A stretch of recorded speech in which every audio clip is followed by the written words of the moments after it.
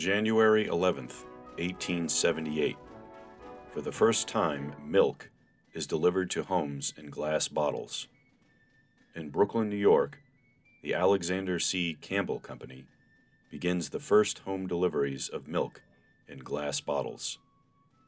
The advent of the automobile only fueled their growth and permitted them to expand their business throughout the 5 boroughs of New York City and into Long Island. With the introduction of pasteurization and the proliferation of refrigerators, the delivery of fresh milk became a thing of the past.